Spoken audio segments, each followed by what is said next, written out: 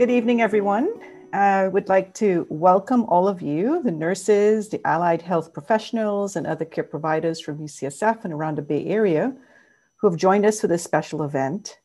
And a special welcome, of course, to the family and friends of Adam Clar.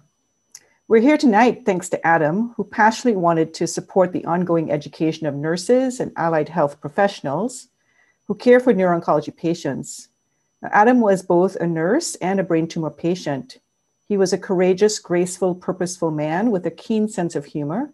He had a huge heart and a desire to ensure that nurses were given opportunities to learn about neuro-oncology survivorship, caregiver support, and palliative care. So our first lecture was in 2019, and this was a special and memorable evening. We had gathered for dinner and celebrated and recognized the nursing and allied health professional teams who work together to provide care for the neuro-oncology patient. And tonight, although virtually, we gather again to celebrate the members of the many specialty areas who care for our patients. And these range from those working in the emergency room, in radiology, the operating room, recovery room, ICU, the main floors, rehab units, and all of the outpatient units as well. We really want to recognize the other disciplines that are involved in the care of brain tumor patients: social workers, physical therapists, occupational therapists, speech therapists, and psychologists. And most of us work in different specialties and are sometimes isolated from each other, but we all have the common goal of providing excellent care to our brain tumor patients. So I'd like to thank you for your compassionate and outstanding care of our patients and families. Now, tonight, in honor of Adam, we're offering a great series of talks we hope you'll find useful in your day-to-day care. And thanks to these three amazing clinicians who will share information with the goal of improving our understanding of the cognitive and behavioral symptoms that neuro-oncology patients may experience, as well as specific strategies and interventions that nurses and other allied health professionals can use to manage and alleviate these symptoms. So our plan for tonight is to let our speakers share their content one after another. And if you have questions, please forward them to us via the chat feature, and we'll collate them and get to as many as we can at the end of the presentation. Also, at the very end, we will send out an evaluation form, which we hope all of you will complete. And your feedback is very important to us. So please let us know what you think of the lectureship and any ideas for further topics that we could be covering. Now, if you want nursing CEUs, you'll be required to complete this in order to get your the certification.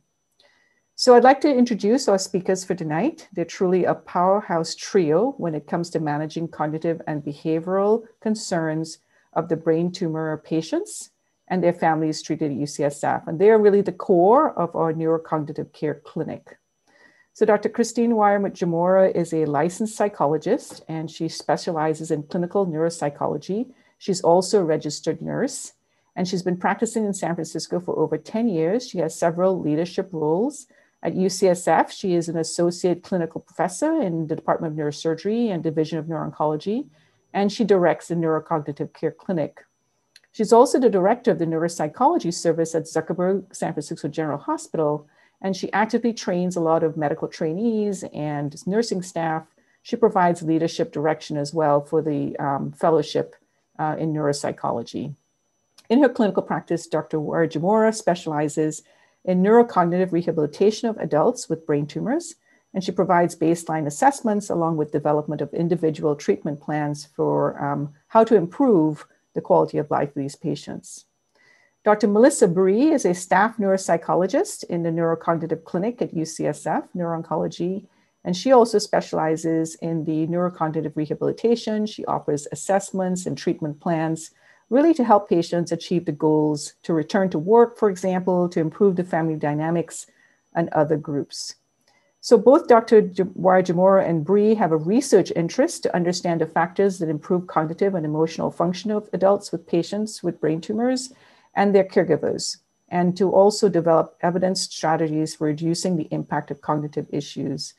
Dr. Bree's additional interests includes chronic disease model management of brain tumors, influences of brain health, such as nutrition and exercise, health psychology, interventions, and integrative health, as well as equitable healthcare.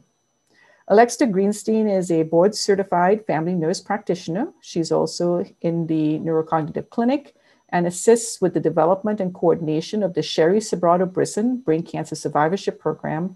And in her clinical practice, she focuses on cognitive care support, behavioral management strategies, and education to brain tumor patients and their caregivers to help them achieve their wellness goals. She also co-facilitates a monthly brain tumor group for patients and caregivers. So again, thank you all for attending tonight for this special event. I'd like to hand it over to Dr. Bree to start the formal lectureship.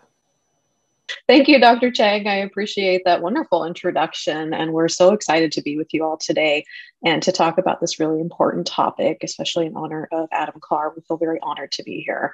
I wanted to just briefly touch on the title of our presentation today, Caring for Cognitive and Behavioral Changes in Adult Primary Brain Tumor, the critical role of the nurse and allied professionals. This is really focused on the nurse, allied professional, what that particular role, how you play a role in the care of these patients. It's so critical. And helping support you in figuring out ways to work with these cognitive and behavioral challenges. So I first, before we went too far, wanted to ground this presentation in the patient's voice. So that's what we're all here for, right? We're here to help support the patients. And this slide sort of reflects, some of the samples of comments we hear from patients that are struggling with these kinds of changes. Many of the patients describe feeling distressed by forgetfulness, slowed thinking, how this negatively impacts their day-to-day functioning, noticing they don't feel like themselves, feeling isolated, searching for purpose, maybe not able to return to work or some of these other things that used to be such important moments in their life, and feeling like they're, not like themselves anymore, not wanting to be a forever patient and feeling scared. So just to bring us back to, the patients that we are really thinking about and bringing to mind as we go through these slides tonight and thinking about how we can best serve them. So one of the things that we hear most and that research has shown is actually that both patients and caregivers include that retention of cognitive functioning and managing cognitive symptoms as one of their top 3 priorities when considering future brain treatments or how they're going to proceed with their care.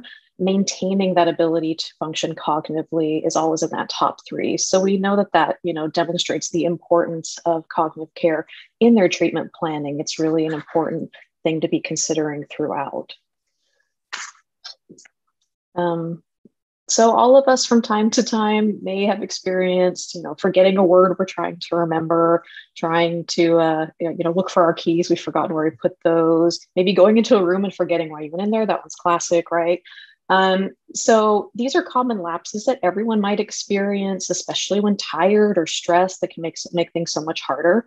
But there's more so when there's changes to the brain itself. So when there's actually impact from the brain tumor, from the treatments, these kinds of lapses are going to be more significant. So these cancer-related thinking changes are common. Cognition can be defined as a mental action or a process of acquired knowledge, or maybe understanding through thought. Some describe it as experience and the senses. So these processes, if you think about it, include thinking, knowing, remembering, judging, problem solving, some of those higher level complex kinds of activities that encompass language, imagination, perception, planning. These are the kinds of things we're talking about when we talk about cognition and cognitive changes. So if you're looking at this slide here, what we're trying to kind of point out is that, cognitive changes are common across the board in cancer, but especially for central nervous system tumors, this is particularly common. More than 50 to 70% of individuals with brain tumors are thought to have cognitive changes, with patients reporting greater than 80% of symptoms related to the brain cancer. So that's a direct result of the tumor and the treatments they've received. So thinking broadly, kind of how common is this? Let's think about that. Over 700,000 Americans are living with brain tumor, with meningiomas, even though rarely malignant, being the most common. Of the malignant type, glioblastoma, or GBM as we refer to it frequently, is the most common. Only 15 to 20% of gliomas are considered to be low grade. Peak incidences in young adults, approximately 30 to 40 years old. Survival rate in patients with those lower grade gliomas is increasing, which is great news. It's due to all the great surgical techniques we have, advanced treatments in radiotherapy, chemotherapy, all the advances we've made in treatment. So the survival times are expanding, ranging 5 to 15 years. Though with the increase in survival time, we're now seeing some of these side effects from the treatments coming into people's lives and making an impact on their day-to-day functioning. And there is still a controversy with respect to the best timing of treatment. So, particularly surgery, radiotherapy, when do those treatment choices make the best sense? So as such, therapy choices may vary significantly across clinicians, across hospitals. There's a lot of considerations for those long-term consequences of the treatment. And when is the best timing for a patient? When is it going to have the least amount of impact? And how is that going to interfere with their daily functioning, their language, sensory motor functioning, all of that. So there's a lot of different factors that determine the prognosis someone may have and the treatment response. One of these things that you might hear come up is IDH mutation. That's considered to have a more favorable prognosis. Although that being said, 70% of IDH mutated gliomas are located in the frontal lobes. And that tends to be associated with the most cognitive and most behavioral impact. So while they may have better prognosis regarding mortality with that IDH mutation, there might be a greater potential that they have those cognitive and behavioral changes that can significantly impact their quality of life. So that's something to consider when working with folks with that brain tumor, that type of brain tumor. So there's also a high variability in the prevalence of cognitive and quality of life impairment, ranging from 19 to 83%. Individual differences across the affected domains. How that shows up person to person can be different. A significant proportion of the patients, though, have shown impairments prior to the surgery, and some authors detected up to 92% of those patients experiencing mood and cognitive-related changes during their medical course. And that's something to just consider. I'm going to keep kind of talking about that, is that the trajectory is, we're thinking long-term, right? And there's differences for each medical course. There's going to be changes along the medical course, different timings for treatments and things. So it's a kind of dynamic process. There are also many influential factors that have been noted to affect cognitive expression. So things like the tumor location, seizure medications, prior medical history, age, education, all of these things we're going to talk about in a later slide. So again, there's that variability. Although we know cognitive symptoms might be, highly ubiquitous, it might vary how it shows up for a person, and the severity and things may depend on the unique sort of makeup of each person and what's contributing to their presentation. Okay, so looking again at that sort of trajectory, we want to think about sort of the cognitive changes over time that you might see. So not only is it per person going to be a little different, each person may have sort of changes with their cognition as their treatment changes as well. So even during periods of relative stability, patients often have cognitive concerns that can negatively impact their day-to-day functioning. So what this graphic is sort of trying to illustrate is this idea that the impact that the tumor can have. Looking at this, there's this presumed pre-tumor baseline, the tumor development. There starts to be a gap that develops between what a person's sort of cognitive ability and skill set is versus the environmental or demands around them, the expectations they have on how their cognition is supposed to perform. And that gap starts to widen after receiving some of the tumor treatments. And we'll talk a little bit about why that is, what the effects are they have on the brain. And as they start to go back out after treatment into the world, start to try to reengage in work, their family, things like that, those expectations, the complexities of their day increase. So that gap starts to widen even more as their skill set is not maybe where it was prior to the treatments. So where rehab and some of these other interventions that we might suggest for you guys today and things to look for might exist in this gap where we're noticing that what they have cognitively able to sort of contribute to their day-to-day functioning is not matching up with the demands on that they have in their day-to-day life anymore. And right there is where kind of some of the trouble lies, where some of the symptoms come up. Okay, so this is just kind of a little refresher on some neuroanatomy, just to kind of get us oriented as we're talking about different symptoms and things we might see. Just a brief review, frontal lobe is really associated with those emotional behavioral kinds of symptoms that really is associated with controlling and modulating mood and affect. Verbal expression, some of those complex activities like we mentioned before, problem solving, decision making, planning, organizing, but also some of those things you associate with mood or sort of personality, like someone's motivation to do something, controlling themselves in social situations, their ability to pay attention when you're talking or doing other things.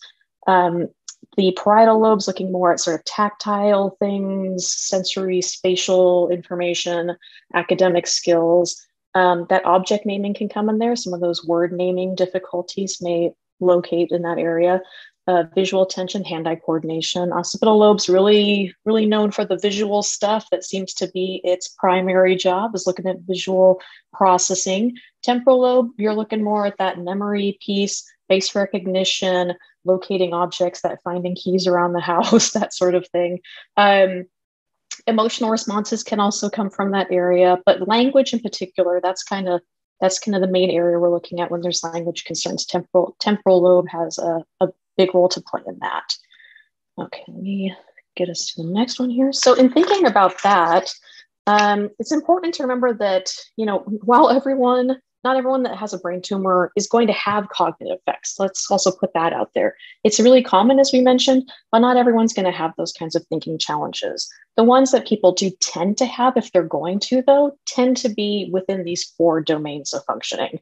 So attention and concentration, you're really looking at that ability to focus, respond to a stimulus, that ability to concentrate. I hear folks saying, I just lost my train of thought. That's really, really common. That's that attention piece, right? Memory, we're looking at, being able to remember to take medications, remember appointments, where did I put my glasses down? Some of those pieces might be linked to that trouble with memory, recalling conversations. That comes up a lot too. I swear you didn't tell me about that. Executive functioning, that's the other area, looking at being able to monitor our behavior, control over what we're doing. Trouble with organizing, planning, reasoning, problem solving might become more challenging, and people may need extra help in that process. Processing speed also tends to slow down from some of these treatments. That's really affecting the efficiency in which you're thinking and you're completing tasks. Some people might just say, it takes me so much longer to do something. My thinking feels sluggish. That's something we frequently hear as well. All right, and then coming back around to this idea, we have a little graphic. Okay, coming back around to this idea of other factors that can impact cognition, right? Some of them are pretty static, not going to really change over time, like maybe the amount of education you've had or the tumor location, that's not going to change. The biology behind it. But some things are more dynamic and have some fluidity to them. So your mood, the fatigue that you might be experiencing, that sort of thing can have some ebb and flow to it. So it's important to kind of keep in mind that there's some of these things are modifiable or might be variable with time and with situation. And those are some of the areas we can really make a lot of impact because we know those have some movement around them. This is also pointing out too, though, that 92% of folks demonstrate both mood and cognitive impairments. So mood is a piece of the puzzle as well that we need to be considering. We'll talk about that next. But fatigue, that's a huge piece. I know Dr. Wire-Jamar will go more into that. But fatigue can be something that's really a complex thing that has a huge impact on cognition and tends to be a result of the tumor and the treatments and going through cancer in general. That's oftentimes a piece of the puzzle. So looking more a little bit at the tumor treatments, I just want to touch on what we're thinking a little bit about why that's impacting cognition. I'll just briefly mention that, radiotherapy, if we're thinking about that, there's inflammation that process can cause.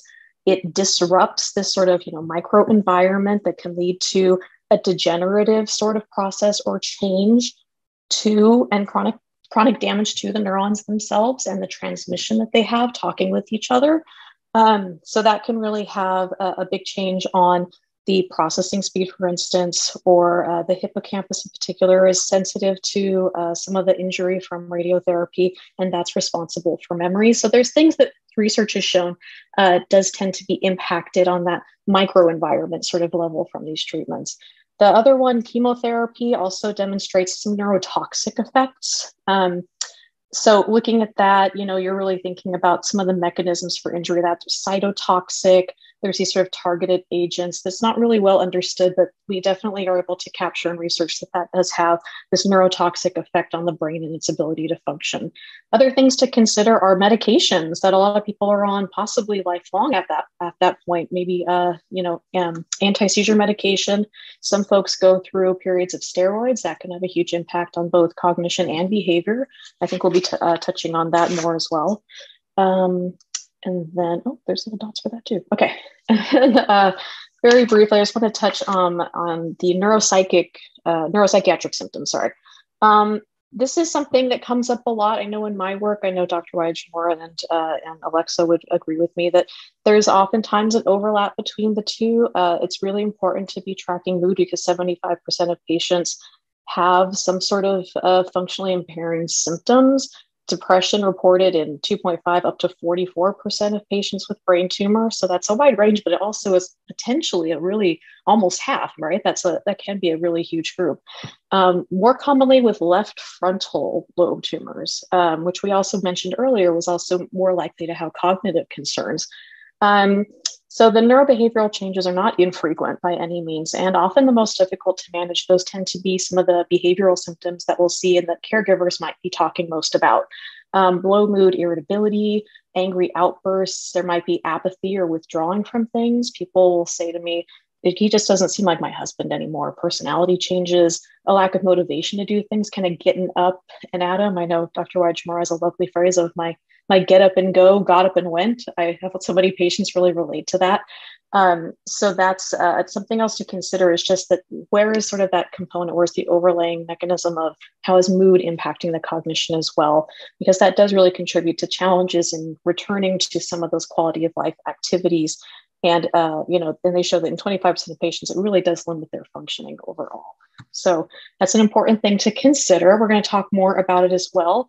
I want to go ahead and hand the reins over, though, to Alexa Greenstein, who's going to continue to talk with us more about the specific nursing approaches to these cognitive and behavioral changes. Great. Thanks, Alexa. Well, thank you so much, Dr. Brigg. And as we just heard, cognitive dysfunction is a common experience amongst patients with brain tumors. And nurses and allied professionals in all care and clinical settings play a vital role in assessing and reducing the functional impact of cognitive and behavioral changes experienced by brain tumor patients. So now I'd like to spend some time and take a closer look as to how nurses and allied health professionals, core and critical members of the patient's care team, can assist with cognitive support. We'll be focusing on the nursing assessment, nursing interventions to help address cognitive and behavioral changes, and the nurse's role in cognitive care advocacy. Next slide. During the course of illness, individuals can experience a range of cognitive, behavioral, physical symptoms, and these symptoms vary markedly from person to person, as Dr. Bree just mentioned. While some of these symptoms can cause dysfunction and be readily apparent and easy to identify, others may be invincible or subtle and have very little or significant impact on daily functioning. Next slide. For many, further assessment and evaluation of cognitive dysfunction occurs because of a patient or caregiver reported concern or clinician suspicion. When beginning any clinical intake or nurse assessment, establishing a nurse-patient relationship founded in trust and respect is critical. In the bustle of caring for patients in a clinic, it can be easy to forget that an individual's cognition, learning approach, and achievement is closely tied to sociocultural constructs and values. Attitudes and perceptions of cognitive symptoms can vary greatly among culture groups. It can be very painful, embarrassing, and scary to tell clinicians, family members, and loved ones what is happening cognitively. So being sensitive and empathetic to feelings of low self-esteem, fears, perceived threats, and frustrations that can accompany cognitive dysfunction lays the foundation to a therapeutic nurse-patient alliance. Another way that we can help build and maintain a therapeutic alliance with our patients is letting the patient set the pace of the clinical interview and assessment whenever possible, keeping in mind the patient's cognitive abilities. A person's ability to recall and share historical information can vary significantly depending on the severity of their cognitive deficits. Prolonged periods of paying attention, organizing, and articulating thoughts can be mentally and cognitively taxing. So talking slowly, calmly, and deliberately allows for more opportunities to process information and helps support patient understanding. Also, being mindful to avoid asking excessive questions can offer frequent breaks, can offset patient fatigue. The art of communication is something I can remember very vividly when I was back in nursing school, and maybe other nurses on this call as well. But asking open questions was always the gold standard and the correct answer on any nursing test. But asking open-ended questions such as, tell me what is going on at home, or can you care to explain some of the changes that you're experiencing, can be quite challenging and frustrating for some patients who experience more advanced cognitive impairments. While asking open-ended questions is a wonderful technique to collect information, we know that not a one-size-fits-all approach to care works in managing patients. So in situations where the patient has more moderate to severe cognitive vulnerabilities or aphasia, to keep the patient involved in the assessment process without causing additional stress, short yes or no response questions can be beneficial. In many cases, collection of collateral information from the patient's caregiver and family will be needed to verify historical information. To protect and honor the patient's privacy, be sure to ask the patient how he or she sees the caregiver's or family member's role in their care, and if that individual is welcome to participate in the clinical interview. In some cases, the patient may have a healthcare proxy where that individual has legal authority to be involved in the patient's care. Having the caregiver and family input provides valuable insight and perspective as to the patient's status and their level of support. Something worth noting is that caregivers and family members may be afraid and reluctant to be honest and forthcoming of some of the patient's symptoms they observe in front of the patient in fear it may upset them or insult their loved one. Therefore, a separate conversation with the patient's caregiver may be warranted at times. It helps to start the clinical interview by asking a history of the problem, asking questions about the presence, complaint, and nature of the symptoms. Understanding what the first symptoms were and when they started can be helpful to diagnose potential urgent and life-threatening conditions. Imagine receiving a phone call from a caregiver who says her mom was fine a few days ago when she visited her. However, she took her shopping today and she seems extremely confused and continues to get worse and seems very lethargic. In this vignette example, the patient's abrupt and progressive change in cognition and mental status is concerning. In the presence of sudden onset mental status change in a person with a brain tumor, one must consider the diagnosis of acute illness, infection, bleeds, blood clots, and brain swelling. Symptoms with an insidious onset or no clear start date, slowly evolving changes are more indicative of degenerative diseases and brain tumor and treatment effect. Gathering information about symptoms, characteristics, aggravating and alleviating factors, patterns, and previous treatments can help shape next steps in the clinical intake. Next slide. After establishing a better understanding of the patient's symptoms, it's important to assess the extent of functional impact and identify any safety issues. Many patients with cognitive limitations develop alternative means of coping with their deficits that allow them to live independently. However, as a person's cognitive abilities decline, there's often less insight to cognitive vulnerabilities, and impaired judgment makes things such as driving, cooking, grooming, managing finances much more difficult, thus creating more stress and demands for caregiver support and concerns for safety. When assessing the impact of cognitive symptoms, day-to-day function is a good indicator of how someone is managing. Asking questions whether patients' basic and instrumental activities of daily living have been affected can help shed light on the debilitating effects stemming from cognitive dysfunction, as well as everyday realities. It's also prudent to identify potential safety concerns when it comes to medication management, falls, home security, and firearms. While the nurse or allied health professional is trying to understand some of the areas of vulnerability and weakness, it's important to also understand that there are areas of the person still functioning successfully and what are they good at. This can help the nurse and clinician better understand remaining cognitive strengths and abilities. Next slide. There are numerous mental and physical conditions that can contribute to cognitive dysfunction and or present with symptoms resembling cognitive impairment. Many patients have systemic disorders such as hypertension, diabetes, sleep apnea, which increase risk for cognitive dysfunction. Because of the high comorbidity rate of depression and cognitive impairment and prevalence of mood disorders in patients living with brain tumors, the detection of depression is important. Nurses should have a high index of suspicion, especially when there's a personal or first-degree biological relative with a history of depression.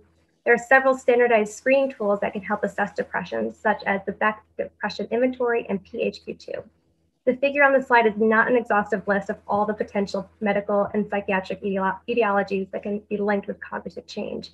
However, one should keep in mind that there are many non-brain tumor causes to cognitive dysfunction.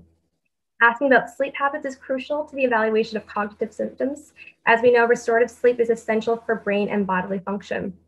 Numerous studies have linked sleep problems with increased risk for memory difficulties. So nurses and allied health professionals can be active team members when screening for sleep disturbances such as sleep apnea and restless leg syndrome.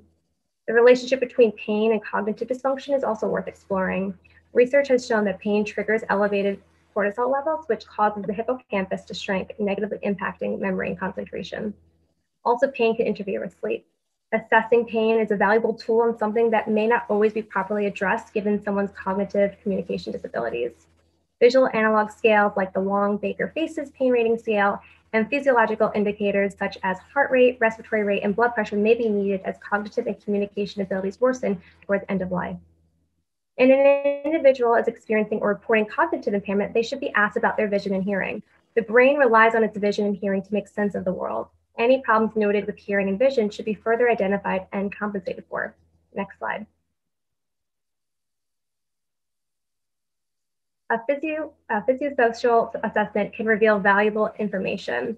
Having fundamental knowledge about the systems in which a person operates can be a resourceful assessment tool. What is the patient support system made of?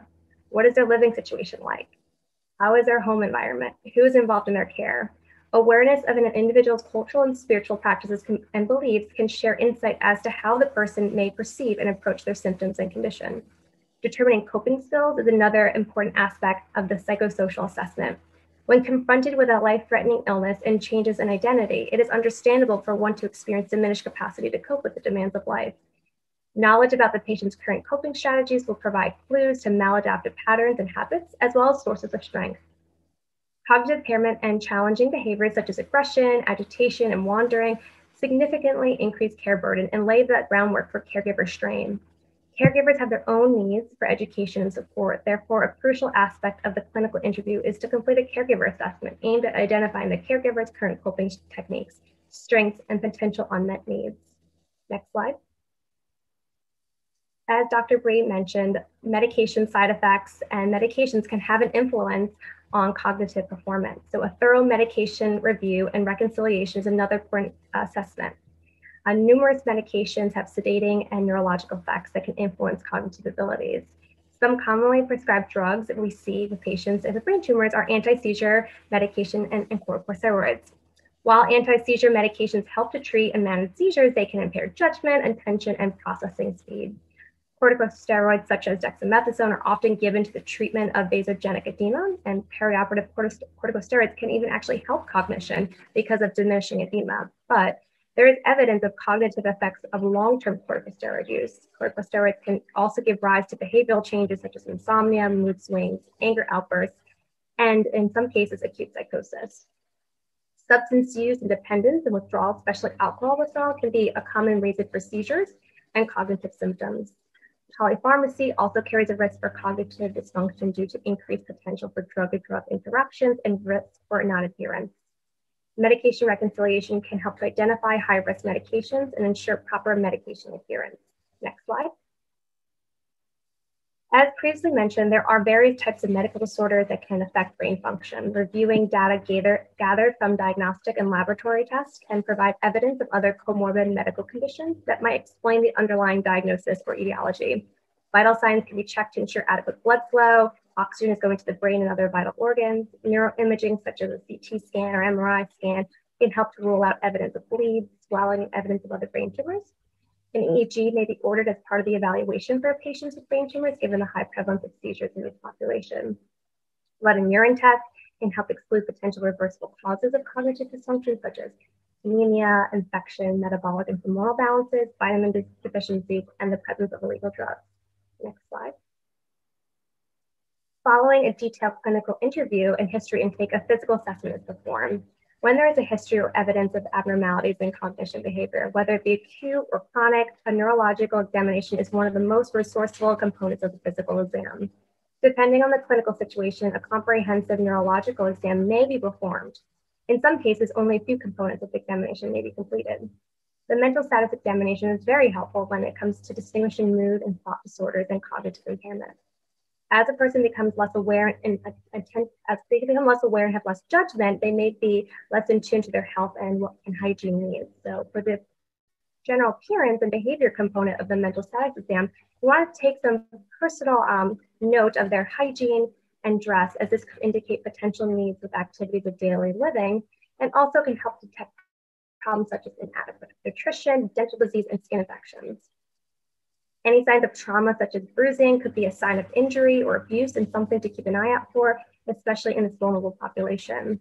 And for behavior, you're going to look for excessive or reduced bodily movements, maybe point to one specific medical condition versus another. You want to pay attention to their speech. Is it slow? Is it fast, pressured, or normal? Does the patient experience any communication difficulties? In earlier stages of cognitive impairment, one may experience more word searching and word finding challenges. What is the patient's form of thinking and thought content? Are the patient's thoughts disorganized, loosely associated, or goal-directed? This assessment can uncover potential delusions, hallucinations, anxieties, and obsessions. Taking time to assess the patient's gait can provide great utility, since walking requires integration of several motor, vestibular, cerebellar, and proprioceptive pathways. Completing a gait and a stance assessment can guide the focus of the rest of the neurological exam. Also, given the high risk of falls in this population, this could be a critical safety assessment. Cardiovascular and respiratory exam might suggest underlying vascular and respiratory causes of cognitive symptoms and should be considered when performing the physical assessment. Next slide. Performing more detailed cognitive screenings can assist with treatment planning, ongoing care, and referral to specialist teams. There are many standardized cognitive screening tools that can be administered that Dr. Warjamora will touch on a little later in the presentation. Aside from cognitive screenings, ample information can be gleaned from the mental status examination to determine a patient's cognitive functioning. Mental examination evaluates different areas of cognitive function. This includes orientation, attention, memory, language, executive function. To test orientation, the person is asked what's their name, what is today's date, and what is named the place or location that they are in. Loss of orientation, especially not knowing one's own name, can indicate severe cognitive impairment or delirium. Asking the patient to spell a 5-letter word forward and backwards is a way to assess attention and concentration. In order to assess the patient's short-term memory, you'll ask the patient to recall 3 objects after about 2 to 5 minutes. Asking a question about the patient's past, such as what the city they were born in, can help to assess long-term memory.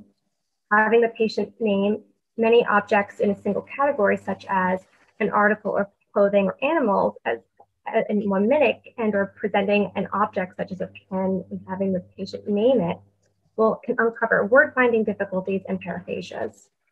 Have the patient follow commands can determine their ability to process and comprehend language.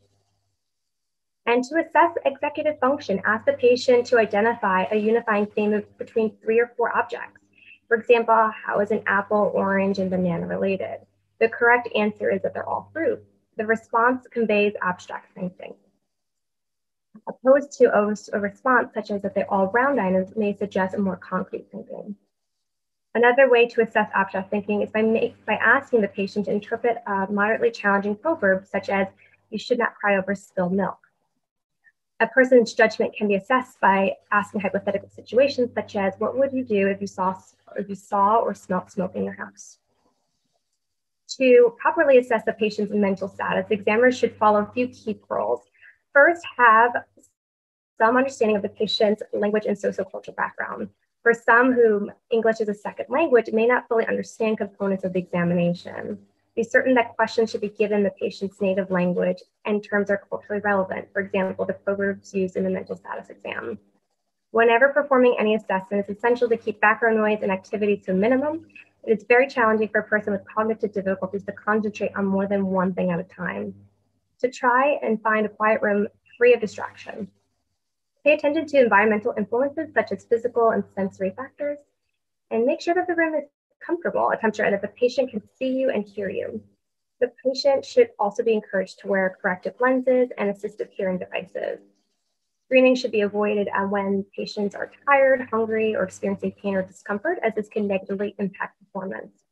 Lastly, adopting a progress, not perfection attitude can be helpful. One of the major limitations to the mental status exam is the amount of time it may require to complete the assessment. In an ideal world, a comprehensive mental status exam and cognitive assessment will consider all the potential variables and factors that can impact a person's cognition. But this is not always realistic or feasible based on the clinical setting and conditions.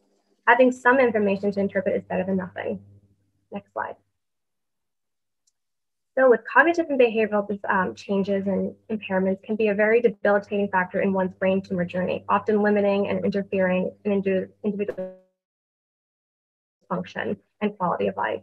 These are often profound changes, have detrimental effects not only on the individual, but the family, community, and larger society. And this can cause immense suffering, frustration, and distress. And nurses and allied health professionals can help to mitigate those the stressors by thinking of some nursing interventions. And for today's purposes and for the presentation, we're just going to categorize them into 5 broad categories: expression, education, environment, empowerment, and advocacy.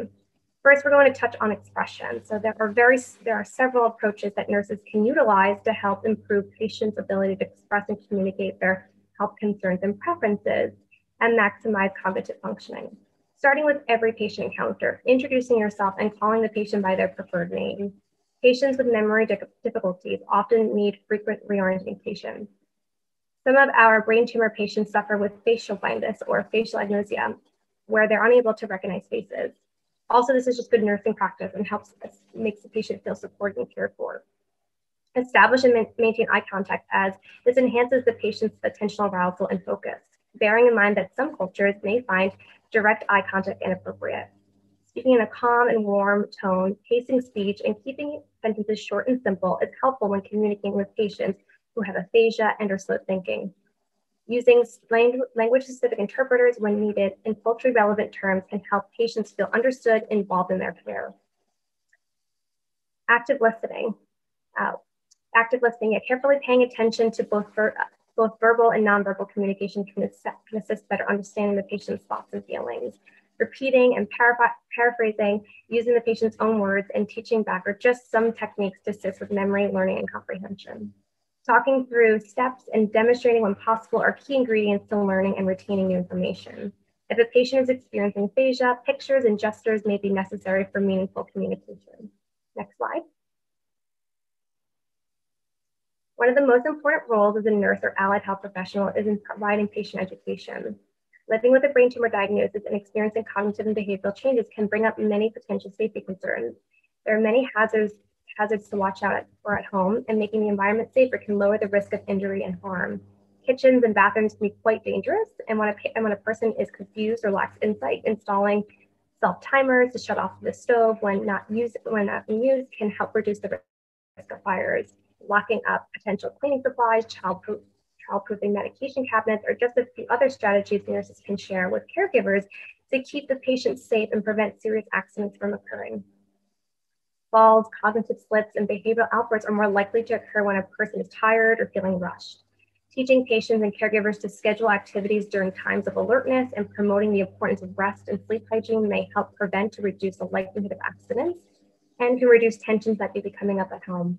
And thinking of reversible and modifiable risk factors of cognitive dysfunction, promoting maintenance of self-care and good management of coexisting comorbidities, especially those that interfere blood flow to the brain, such as hypertension, high cholesterol, and diabetes, to name a few culprits. And avoiding additional head injury is another health promotion education point. Education patients on ways to reduce additional head injuries, such as wearing a helmet when riding a bicycle and a seatbelt while in a motor vehicle, can help to delay further worsening cognitive symptoms.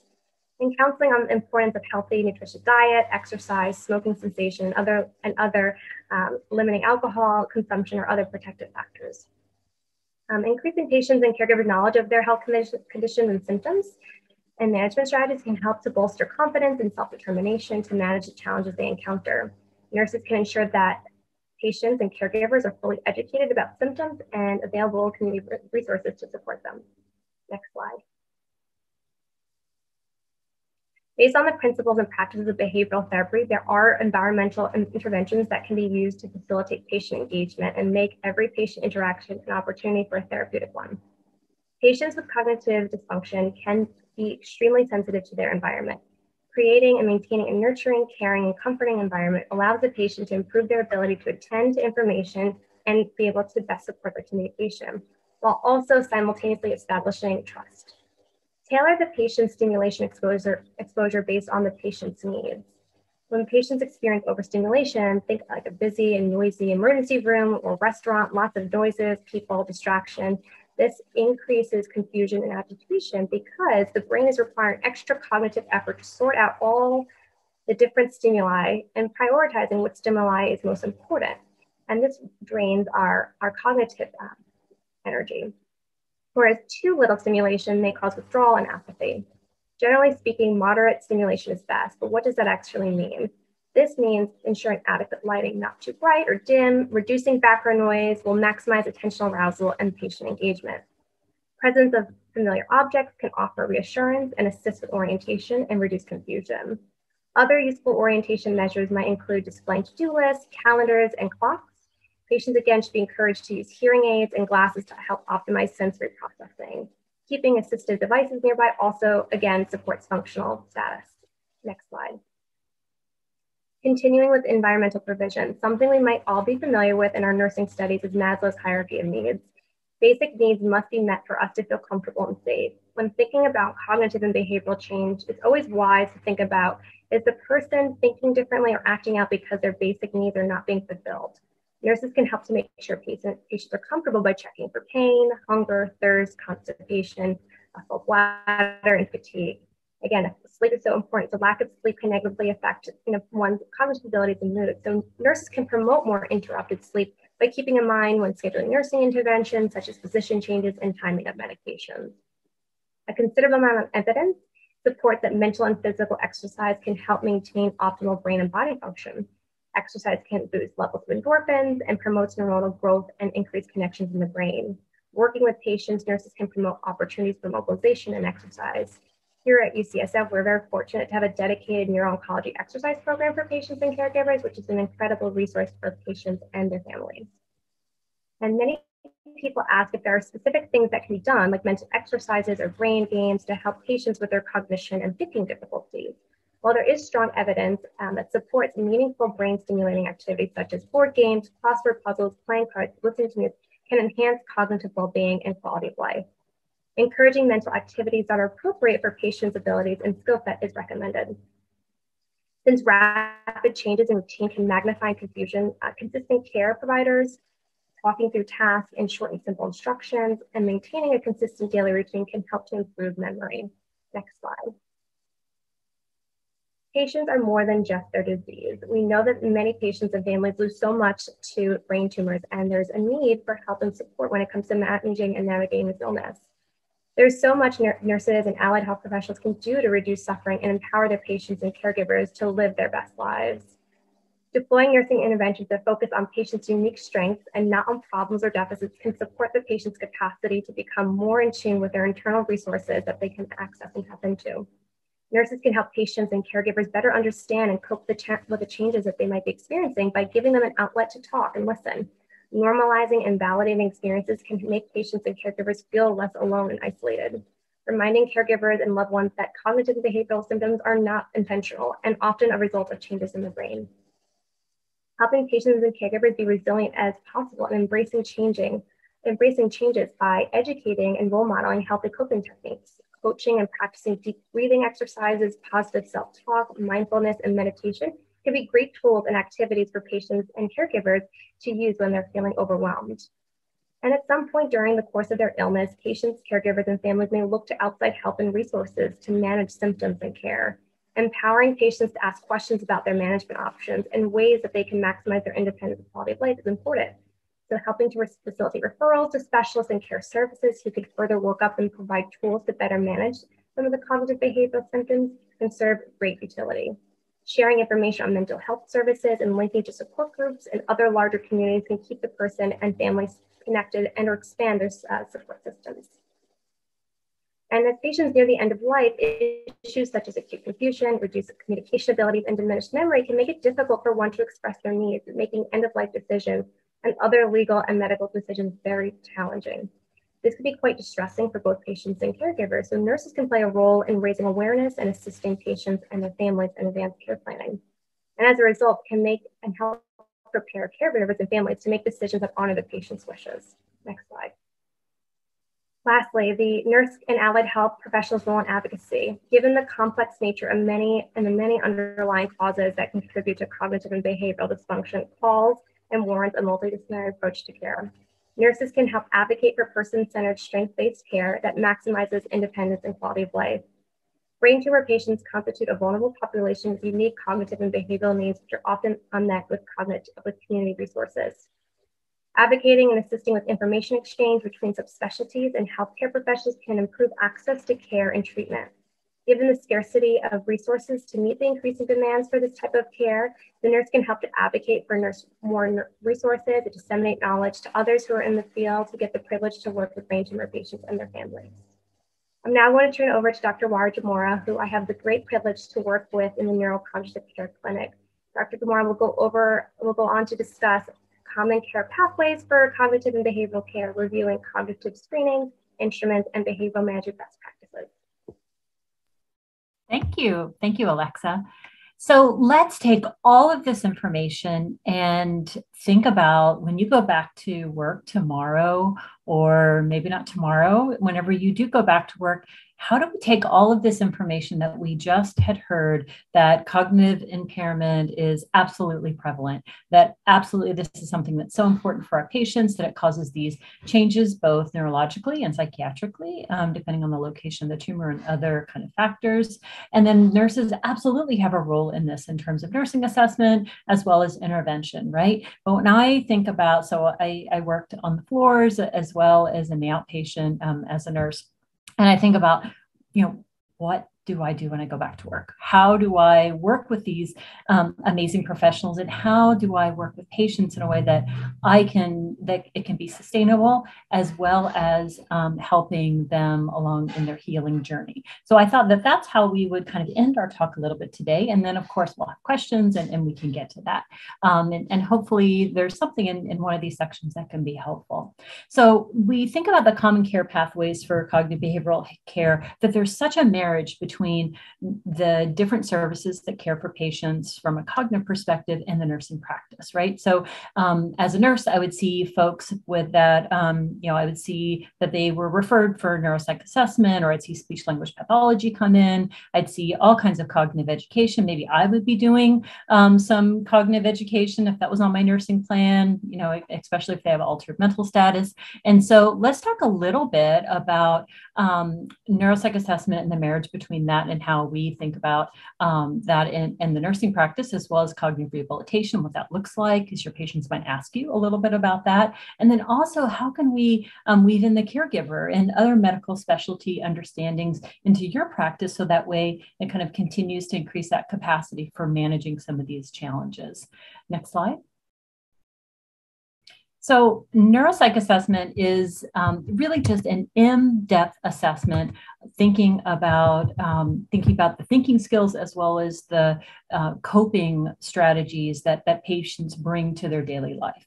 So it's brain behavior relationships, both what is going on in terms of their thinking, as well as how does that play out in their daily life. So for example, if someone has aphasia and they're having a hard time either speaking or understanding, then that would be one way in which maybe it would disrupt their social relationships, or it would negatively impact their ability to convey their meaning and thoughts to other people. So neuropsych assessment really looks at ways to understand that better, not just what the impairments are, but also what are the strengths. How can we understand what is going on with the patient that's going well, so then we can apply that in our interactions with them. So for example, maybe they have expressive aphasia and they can't express themselves, such as a Broca's aphasia, but maybe they can't understand. So we, in the nursing, in my nursing practice, I would get in report that, he has expressive aphasia, and that would always give me the aha, well, but he doesn't have receptive aphasia, right? And they said, no, he's fine with that. So that would give me an idea about how would I go work with Mr. Jones when I'm going in doing my head-to-toe assessment with him, for example. So one of the ways I think neuropsych assessment and nursing really dovetail nicely together is being able to look at not just the impairments that folks have, but the opportunities for places that they do a bit better. And so I think that, and then how that marries to their ADLs or their IADLs whenever I'm thinking about they're managing their daily care. So some of the indications that you might see for neuropsych referral is that the patient has some cognitive complaints interfering with their health-related quality of life. So we know that they're really common. We also tend to march out. There's a little bit of controversy in the field. Sometimes we do. There is a sense that you should be doing these neuropsych assessments even before they have surgery. But of course, it's a limited resource. But so not everyone. There's a bit of controversy in that in terms of access to care, and then also how that changes over time. But nonetheless, we do often will see patients that have or their caregivers, there's some cognitive complaints and it's negatively impacting the quality of life that they want to have. Also, that maybe we want to track over time treatment effects. That's another question that we sometimes get, and I think that in many instances, the nursing documentation is so helpful to understand, when I was doing medication teaching, for example, the patient was able to follow one-step command. So whenever I was demonstrating how to administer his insulin, he was able to just understand one step at a time. Me as a neuropsychologist, that's super helpful for me to know and learn from my nursing colleagues, because then that makes me more well prepared going in that room with that patient. So again, looking for those opportunities for what they can tolerate, not just what they can't tolerate. And then additionally, neuropsych assessment can be helpful for rehab planning, disability accommodations for return to work, because many of our patients do return to work in many ways. So one of the crucial roles in neuropsych assessment and nursing have a very strong overlap also is on the inpatient side. Whenever there's a decisional capacity, level of care needs, that's a role that I play frequently at San Francisco General, and definitely the nursing station is my first stop in those evaluations. And really what I'm looking for is there waxing and waning? Is the patient sundowning at night? What did night shift say and report in terms of the patient's agitation and ability to be able to take in information? What are they interested in? Because they're having some challenges in terms of their care. So I think that, and then what works to be able to manage that. So those are all very important aspects in terms of how I see the nursing practice and the neuropsych assessment dovetail. And then you also might hear something about cognitive rehabilitation. So that really is a systematic applied set of medical and therapeutic services designed to improve cognitive functioning and also help with improving quality of life through people beginning to jump back into certain aspects of their life that are really important to them. But there's not a one size fits all. And so speech language pathology, you'll see them involved in cognitive rehabilitation, especially from a linguistic perspective. In the neuro-oncology department, in the neurocognitive clinic, all three of us, Dr. Bree, Alexa, and I will all be involved in different ways. But really the goal is being able to help patients understand the nature of the challenges they face and their strengths, as well as beginning to develop some strategies to work with that, both for the patient as well as the caregiver. So those are really important pieces. And some of the times that we're learning is best for cognitive rehabilitation is after they finished active treatment. So neuroplasticity really is the basis by which we think that cognitive rehabilitation helps to improve cognition through redistribution of cognitive function in intact areas. So again, that's another reason why I'm always looking for those really strong functions, because that's where those are my go-tos as a rehabilitation specialist. And so We know that as people are healing from radiation and chemotherapy and surgery, the mechanism of neuroplasticity is blunted, and so mechanistically, those resources are being redistributed to healing in the active phase of the first few months after those treatments. But then after that stabilizes out and people are a bit more stable, is a wonderful time for rehabilitation. And so one of the things that I think is should be very clear, if it's not on the slide, but that cognitive rehabilitation is in its very infancy in brain tumor work, and I think that UCSF really is on the cutting edge in their commitment to wanting to understand how this can be tailored for the patients that we see with brain tumors. So I think you'll be hearing a lot more about it. If you work in other neurologic units such as TBI and stroke, this is old hat to you. You definitely had a better interface with cognitive rehabilitation in that way. But I would say that you'll be hearing much more about that as we look to the future.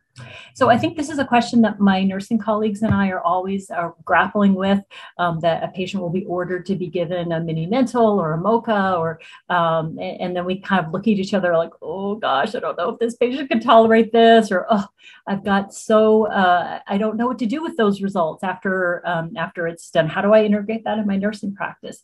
So, I think that there's a few things to think about. So there's different sensitivity and specificity for these different screening measures, and there is a pretty high false negative rate for example, for the mini mental, because it doesn't really assess executive functioning, processing speed, which are our two major impairments in brain tumor. And the MoCA really is something that I think that again has through the work of Jeff Weffel and Robinson and a few others have definitely noticed that it can have a high false positive rate.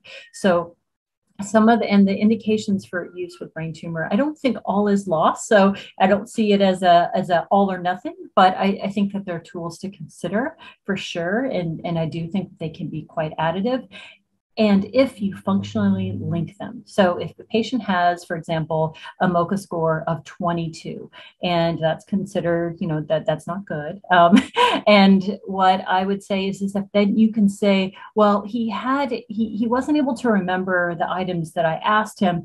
And whenever I went back and asked him about the medication education, he also wasn't able to remember that. So if you can, I think that can be a really nice combination that can be quite meaningful, and can also then give you a place to start next in terms of, okay, well, whenever I gave him reminders, he did remember more. So maybe what he needs is something, he needs more reminders and more teach back and more demonstration, and he needs to demonstrate it back to me whenever we're learning about the patient medication, and maybe even involving the caregiver, or if there's someone else, so that way those reminders are there. And then you can move on from there to alarms and medisets and all of the rest. But that's an example of making sure whatever you're finding on these screening tools, thinking about what is a functional symptom the patient is expressing that would be similar. So one-step commands, two-step commands, where is that? Is that showing up on the screening test? Because it makes sense that they would have problems with, for example, aphasia if they have a left temporal lobe lesion. Left frontal temporal lobe lesion. It's also time intensive. So I think that's the other thing to consider.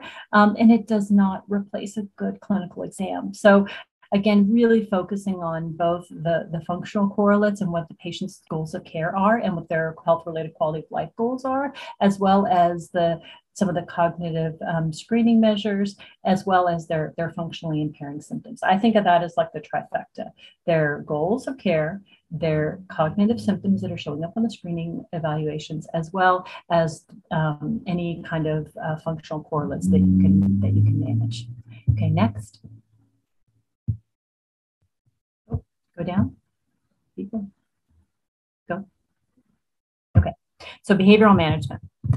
So So one of the things that I think is really important with behavioral management, and I do apologize, I think one of the slides was just a bit wonky. One of the things that I think about with behavioral management is how exhausting patients, our patient practice can be whenever there is a lot of high behavioral dysregulation going on with some of our patients due to a lot of factors. So, one of the major things that I think about is how important it is for us to pace ourselves and really pull on our care team when these sorts of things are happening. So, for example, impulsivity, or someone might have a fair amount of challenges with being able to get going in the morning, or having a hard time with just being able to manage doing their own care, and not having insight into that. I think that could be very challenging. And so wanting to make sure that we're guarding ourselves against burnout in the many ways that you already know how to take care of yourself, but wanting to keep that in mind, especially with these sorts of challenges.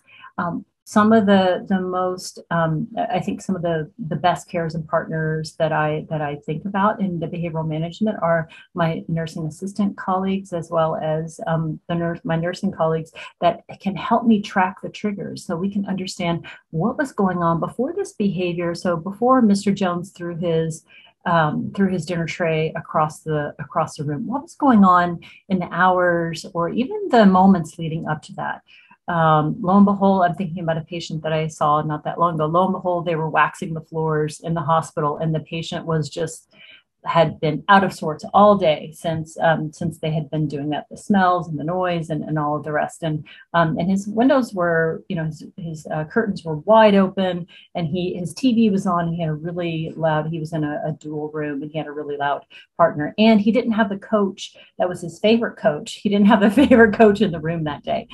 So all of those were antecedents leading up to, he had just had it, and he also had a frontal lobe lesion as well. And so he just was not able to regulate his impulsive, and the consequences of what happened, of course, institutional police was called, and he ended up getting medication, and it was a very challenging situation. So knowing that, we began to think about, well, what are some behaviors we want to reinforce? Well, some of the things that we want for him to be able to reinforce is, not being able to need those emergent medications, and wanting him to feel more calm, and also wanting him not to feel so distressed. And so beginning to track some of those instances with the nursing staff, as well as not something really complicated, but just being able to track a few of those, the nursing staff, and we're able to begin to anticipate, oh, okay, well, whenever he doesn't have his favorite coach, those are times where, we want to make sure, keep in mind that maybe his room placement needs to be in a different place, or maybe that when maybe whenever the floors are being waxed, that we can anticipate that we're going to have more challenges and be able to take off some of the additional interventions, like I think that they begin to kind of more simplify some of his medications that were going to get titrated anyway, and then also some of his vital signs and neuro checks. So again, these are ways to begin to think about some behaviors, and many behaviors do have some precursor triggers, and if we can begin to manage those, it can really be beneficial. For patients with more severe and difficult to manage behavioral issues, considering psychotropic medications and psychiatry consultation is really important. I've also seen physical use of like bail beds, bedside coaches, and room placement be beneficial, especially on the inpatient side. Next. So some of the behavioral pearls that we talk about, so these are ones that I did not come up with. The literature is really generous in that, and also my colleagues over time we've all shared these together. So delay, I want some time to consider what you're saying. So for example, a patient is perseveratively wanting to go buy a Cadillac at the car dealership, and the caregiver is just like, I don't know what to do. I don't know what to tell him. So well, we can't go buy the car until we have breakfast. and then they have breakfast, and then like, well, we can't go buy the car till after we get, ready for the day. Well, we can't go buy the car until, until we have lunch. Well, we can't go buy the car until, and so on and so on. And so it kind of gives you a sense of, it's a way to, especially when someone's perseverative and also forgetful, it's a way to begin to just kind of pace out some of that urgency in a way that's non-confrontive. So distracting, so suggesting another activity, especially whenever they tend to get stuck on something, but they are distractible. So suggesting another activity, especially if they don't have an entrenched sense, can be helpful. And depersonalize, so realizing the attacks are more likely part of the disorder, not personal. So think about someone with some executive functioning problems, but also might have some severe personality traits that are negatively impacting. So they kind of have a bit of a double whammy. Again, that taking care of oneself in the context of that, and also encouraging caregivers to take care of themselves in the context of that is really important. And then detaching, giving some concrete options in a calm but matter-of-fact manner. I think about this whenever behavior is escalating and when patients are overstimulated. So for example, whenever they're feeling they can't really take much more information in because their problem solving is narrowed, and that it's better to be able to give just a couple of options that can absolutely happen, but again, in a matter-of-fact way, so you're not adding any more affect to the fire. And clustering care depending on stimulation tolerance, of course. I think that's a tried and true method. Next. So these are just some of the resources we talk with patients about. So we highlight fatigue because it is so part of the brain tumor patient's journey and also our own journey, I think, as care providers. And that many of our patients do have, especially with the propensity of their executive functioning problems, they might not have emergent awareness, or they might not know in the moment that they're actually exhausted, and that it comes out in some of these behavioral sequelae, such as repeated asking questions and anxiety and irritation, and then also these symptom flares. So some of our patients can absolutely notice that they'll have much more symptom flares, and they'll get really worried that maybe there's a recurrence or there's something going on that the neuro-oncologist is missing for a particular reason. Nothing's really showing up on imaging, and sometimes that can be due to just overexertion, especially in that, remember that curve, whenever it's widening between what they can do and their demands when they go back to work, or they're going back to kind of being, going back to some of their ADL. So that could be a real surprise for patients because they're off treatment, they're off active treatment, and they're wanting to re-engage in their life. But unfortunately, their body is still recovering, and having that pacing can be really important. So this little graphic is one that we use a lot in terms of thinking about the Yerkes-Dodson curve. That's what this is, and it's a U-shaped curve, that there is only so much that we can take before we end up getting burned out, and that if we can kind of begin to think about it like a stoplight, like green is go, yellow is I need to slow down, yield, and red is stop, then that can help our patients to both put some words to it. So if you like one of my colleagues says, if you can name it, you can tame it. If you can put the words to it and begin to think about it, then that can really facilitate a good conversation, both with the caregiver as well as the patient, as well as the nursing staff. So, oh, Mr. Jones, I think you're at a red. Yeah, I think I'm at a red. Okay, I'm going to relax. I'm going to rest after that bath because that was a lot. And there's also, for people that are interested in a bit more about this, there also is in our Brain Tumor Supportive Care website, there's a lot of patient education there that's easily accessible. So, and it's also quite, our patients have felt it to be useful in terms of this piece of things. So if you're interested in learning a bit more about this particular way to kind of talk about and think about behavioral management of fatigue, I encourage you to go into the supportive care website and look at the resources tab, because it has all that information there. Next. So we're nearing the end of our lecture, and I think I'm running close on time, if not right there, I think.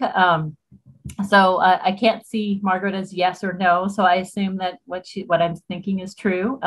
So Also, additionally, when patients are fatigued, we think about, these are some of the kind of classic medication or the classic education that we talk about. And this is some of the things that I think that our nursing colleagues that you talk about as well. So making sure they have a really good medical workup for fatigue. There's lots of reasons, like Alexa was talking about, that patients could have fatigue, and managing other medical and coping issues. So one of the major things that we see with patients is that they can have lots of other psychiatric and also medical issues going on. One of the things that I think is a bit more common that's a bit less under assessed is PTSD. Whenever some of our patients go through awake surgery, we're seeing that some of those patients do report elevated post-traumatic symptoms because of remembering that event and some of the sequelae associated with it. So that is something that that can show up in terms of just the trauma response and how activating that can be and how exhausting that can be.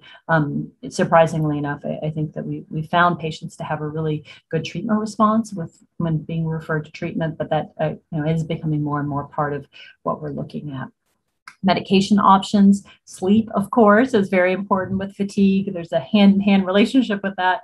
And there is some, it's still in its novel phase, but there is some emerging evidence for blue enhanced light therapy, 45 minutes a day to help with fatigue.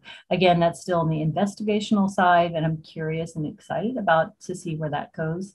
And whenever I think about with sleep, making sure they're not getting that blue light right before sleep, because we know that that can disrupt melatonin production and circadian rhythms. And also, as people get older, they can produce less melatonin and become become more resistant to being able to take that endogenous, the reuptake of that endogenous hormone. So wanting to make sure they have really good, solid sleep architecture and sleep behaviors. So winding down activities just prior to bedtime and doing the same thing every time. So that way their body gets used to, oh, it's time to go to bed because these things are happening.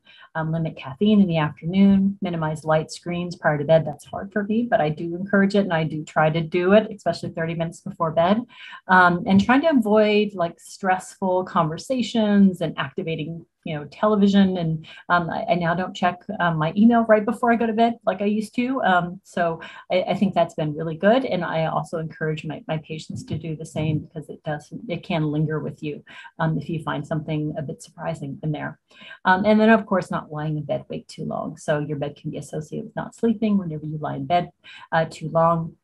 And so it can be really important to make sure that a patient can't sleep, and this is more on the outpatient side because it's not so possible on the inpatient side. But on the outpatient side, if they're laying in bed and they're laying in bed for hours and hours awake, then that can be a problem for them to actually facilitate sleep. So we encourage people to get up, do something boring, a couple of household chores or a warm shower, and then go back to bed and try again.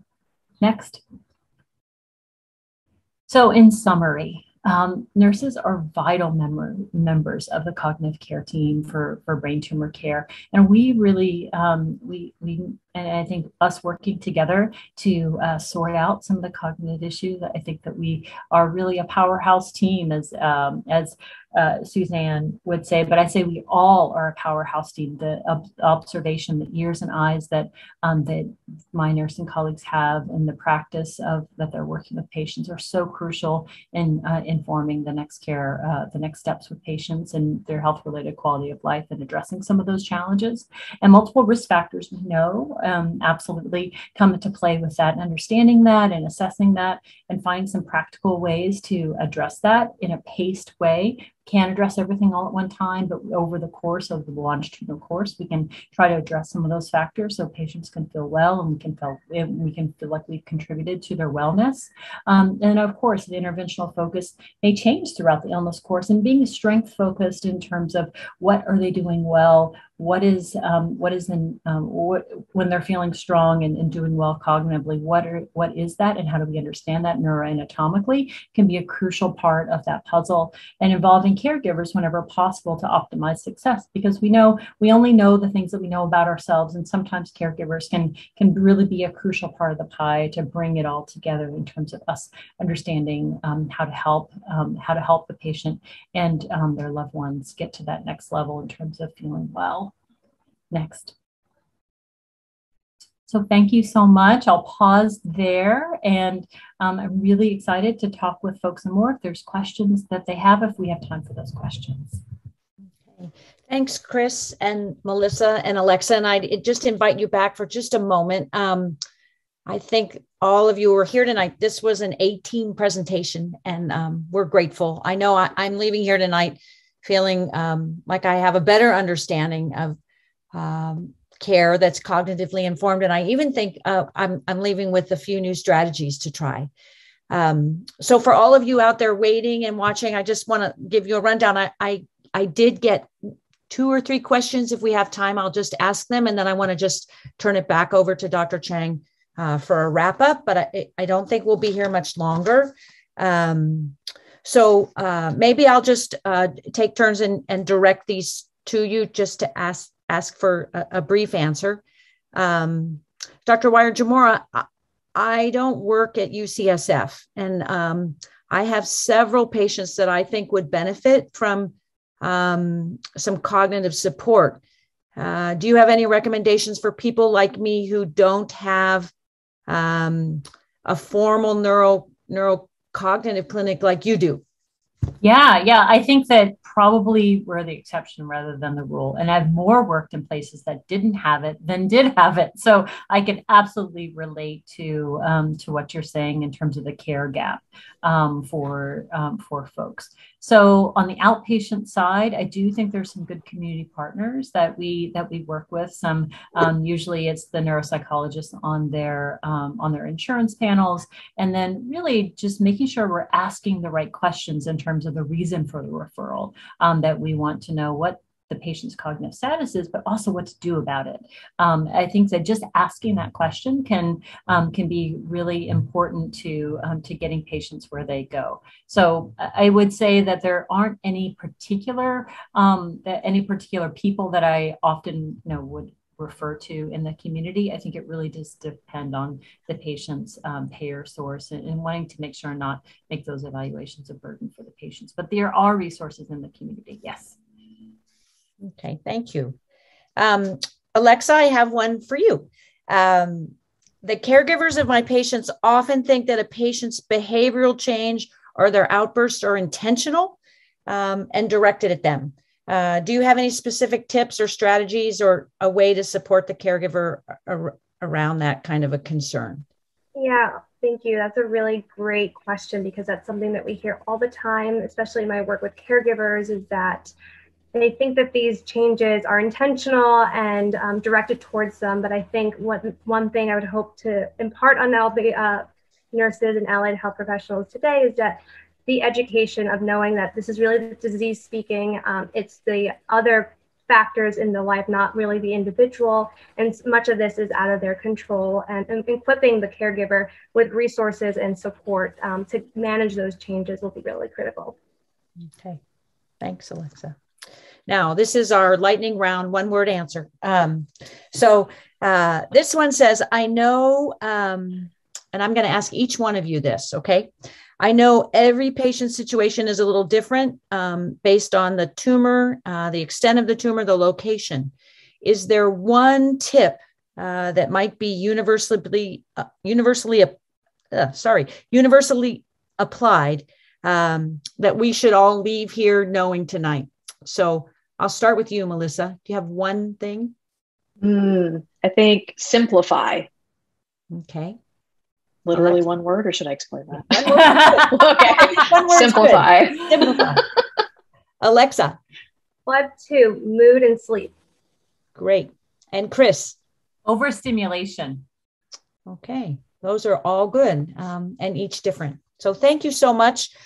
We did get 1 or 2 questions that came in here right at the end, and For those of you that sent those, I will put those together and we'll send that out.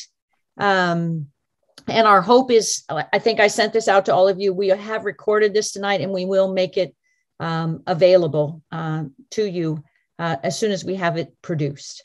Okay. And with that, I'd like to just turn it over to Suzanne, Dr. Suzanne Chang, who will wrap things up for us tonight. So again, I just want to thank everyone for participating in the Adam Clar Neuro-Oncology Nursing Lecture. Please complete the evaluation form. Let us know of topics you would like to be interested in hearing about next year. And as Margareta said, it has been recorded. We'll send it to attendees. And it will also be available on the UCSF Brain Tumor Center website so that you can refer any of your colleagues to that area when we have it up and running.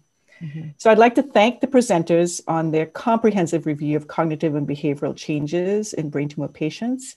But in particular, I'd like to especially thank Margareta Page, who did really an amazing job coordinating this event, and for Ed Woodall's assistance in the logistical aspects of the lectureship, sort of getting all your invitations out and all your Zoom information, but really a wonderful opportunity for us to get together and share how we can improve the lives of our patients through this sort of teamwork. So thank you all so much for attending and really appreciate it. So with that, we'll say goodnight and see you again. Hopefully next year, we'll let you know.